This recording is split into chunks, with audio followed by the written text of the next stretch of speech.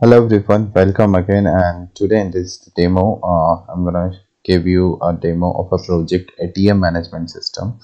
And in this project, if we talk about the technology, we are using JSP Servlet and MySQL database for the backend, and it's using Spring Boot, CSS, and HTML for the front end, and the project is using Maven things to manage the dependencies, and it's following the MVC architecture, and you can see all different packages are there being controlled and exception model util, and the front end part is completely handled into the Maven, and it's running over the Java 1.8, and server side it's using Tomcat 8.5 to run the application. As an IDE we can use Eclipse also, and it's using currently STS tool. Okay, so to run this application, just right click here at the root folder of the application and click on run on server, select the server, click on finish. The application will automatically launch over the Chrome browser. Other things, we have the database here, which is ATMDB. Here we have three different tables. The first one is a user table. In this user table, we have the data of related to the application users. Okay, we have two types of user in the application. The first one is an admin, and the second one is a customer.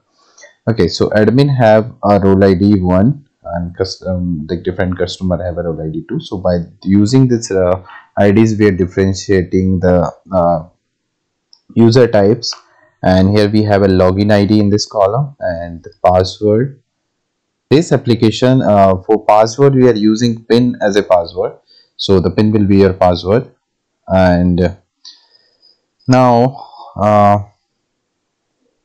let's move to the application that is running over there. So let's see what this application can perform, what are the options and features it's using. So here we have a home page link, and we have our service section. Under the service section we have some, this is just for the image, and it's not clickable, and you didn't find any page when you click on this. So this one click deposit, what are the services we are defining? It's just a static page. Here we have a help center.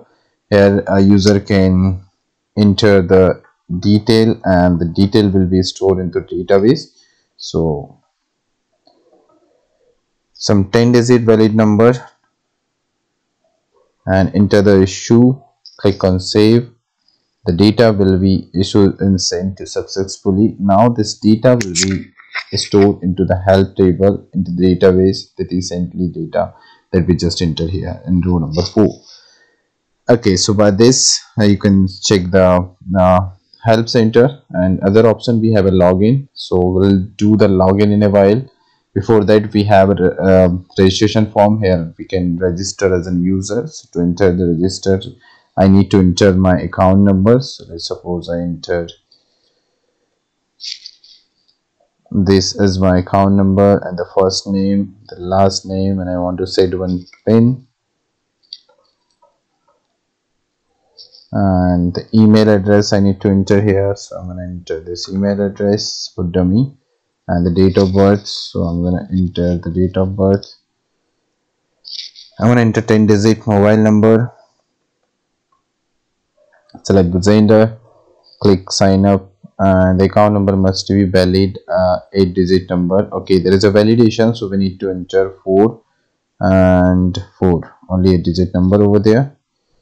And the password I just remember. Okay, pin must be 4-digit. There is another validation, so I'm gonna enter it as a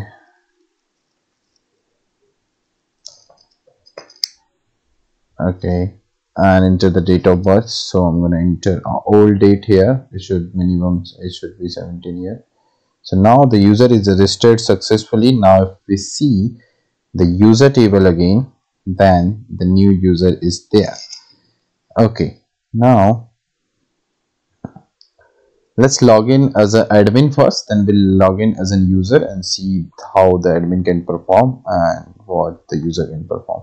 So we have a login ID as admin at the rate admin.com for admin, and the pin, we need to enter a pin here, which is 1 2 3 4 in case of admin, and I just sign in, and it says invalid login ID and password. So are we doing some mistake? No. We have this user, we have this pin.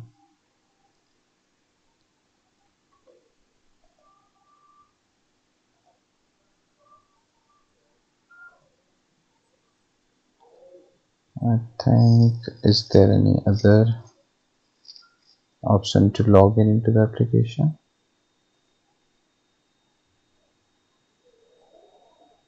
Okay, we need to enter the account number here. So I'm going to enter this account number. Oh, I just missed to read it, to read the label.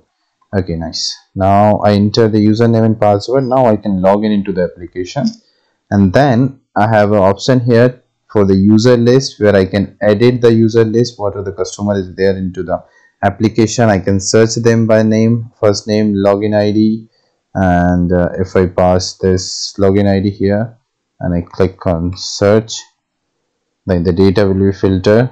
And apart from that, we can delete a user. Just I need to select this, click on delete, the data will be deleted.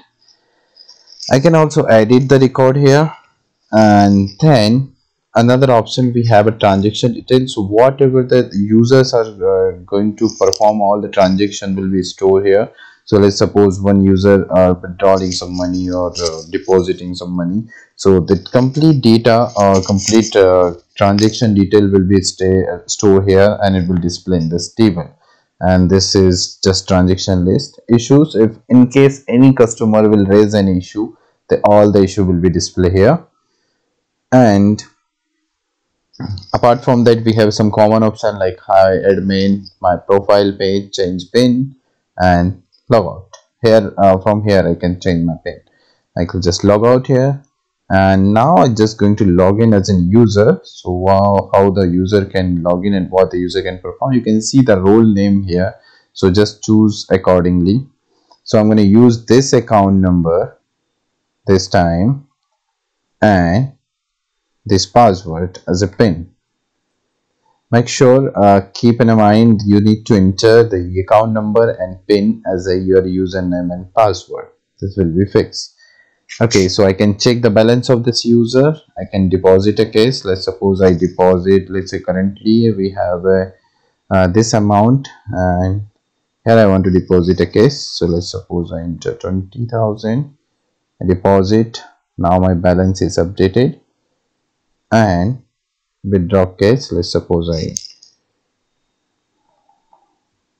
withdraw this amount. Now you can see the balance is less from there, and here is the mini statement. Here I can check all the transaction detail that is done by only me, not for all the users. Okay, and account holder is a test case, you can see here. So this data is coming filterly here, and in the admin section, the admin can check transactions of all the users. And here we have a my profile section, change pin, and log out. That's it. And other option, we have a reset. And okay, so now let's if you need the source code, you can check the link in the description box. Just go through, there is a contact detail are available. You can ping us over the WhatsApp, you can ping us over the email, or you can ping us over the Skype. So a team will be there to help you also to set up the project. So you can buy, we have different multiple services, you can take services accordingly. And we have like if you need to understand the source code, if you are preparing for the interview and you want to understand the code, how the project is work, if you are preparing for an interview, so you can connect with us. We'll explain you the end-to-end coding flow, internal flow, and how the project is working, and how can you answer the interviewer about the project. And uh, also will set up the complete code at your machine, so it's really easy to understand you how the things are working over there. Thank you.